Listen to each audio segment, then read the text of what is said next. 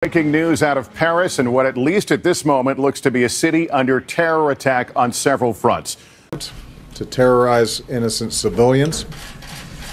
This is an attack not just on Paris, it's an attack not just on the people of France, but this is an attack on all of humanity and the universal values that we share. Horrific mass shooting here, at least 18 dead and at least 13 injured, several of them critically. During a fight scene in The Dark Knight Rises, Batman exhorts Catwoman to put away her weapon. No killing, he says.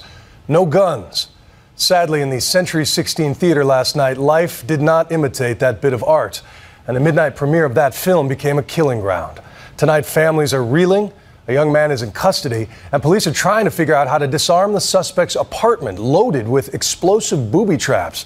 Imagine this. You are at an event, school, or work. You hear pops and loud bangs. You then see people running down the hall and down the streets in pure terror. You are with your friends or family, and maybe even your kids. We think that we know what would happen if that situation happens. We think that we know what we would do if that situation happens. But when it happens, do we act on those intuitions we had before the attack? You grab the hands of your loved ones and try to escape. Or even vice versa. You pray to yourself you don't see anyone get hurt, watching the unfortunate ending to someone's circle of life.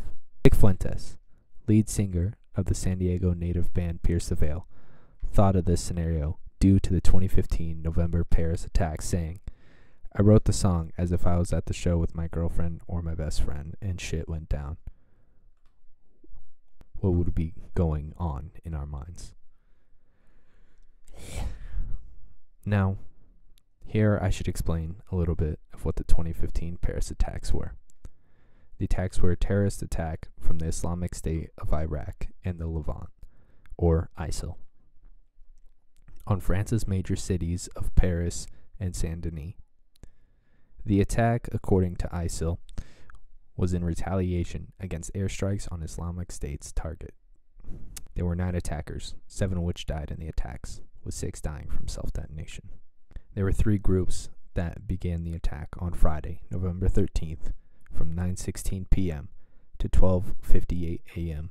on Saturday, the 14th of November in 2015. The attack claimed 130 civilian lives and injured 400 plus. Now, Vic Fuentes saw the attacks and was hit with heavy emotions, as he had played one of the venues that was attacked, the Bataclan, with another band, Bring Me the Horizon, 2 years prior. As he said, that could have been any one of our bands, any of our friends, or any one of us. The whole situation just hit me right at home. The song in question is my personal favorite, Circles. The song takes the perspective of 2 friends at a concert trying to save each other and escape the attack that is unfortunately unfolding with their lives. The hardest hitting lines in this song come from the second verse, which says, "Creeping through these labyrinths, I find another dead into the weekend. But is this real life? Paper hearts turn to ash to fly over our heads. I begin screaming while the exit signs read, Heaven's waiting." Circles tackles the topic with tremendous intensity, especially as attacks, not only in situations like Paris, have become all too common. The leading force of the chorus says, "Nowhere to go, and so we both spin around in circles." Sometimes there's never an exit, and you have to turn back to the threat, but that isn't the only thing that's being said here.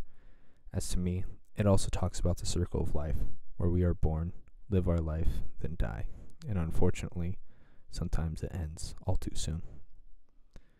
Why did I add the clip of a more recent massacre at the beginning of the video?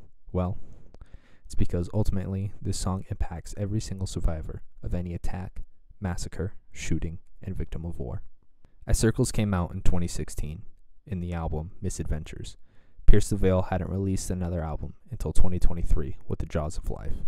Now, before we get further on, you are probably wondering, why are you talking about another album when this video is about the interpretation of terror in a song? Well, that is because with terror comes trauma.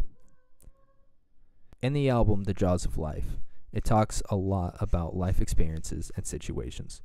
But one song stood out as a continuation of 2016's Circles, which was shared trauma. Shared Trauma talks about a couple who went through a traumatic situation together and use each other or drugs to cope. The opening lines say, "Am I still your excuse to get high?" Flatline coma induced in record time. And later on, Vic sings, "I'm afraid that all my veins and never-ending tragedies will bleed my heart empty and scare your love away." Fearing trauma can only cause hurtful ways to cope, such as drugs and alcoholism and much more.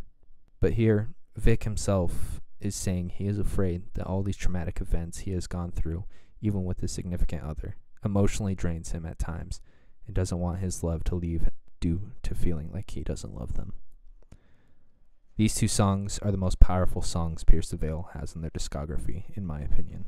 They truly have a beautiful way of telling the story, perfect instrumentals, and impactful themes of being caught in terror and trauma. Thank you guys for watching. I love you, and goodbye.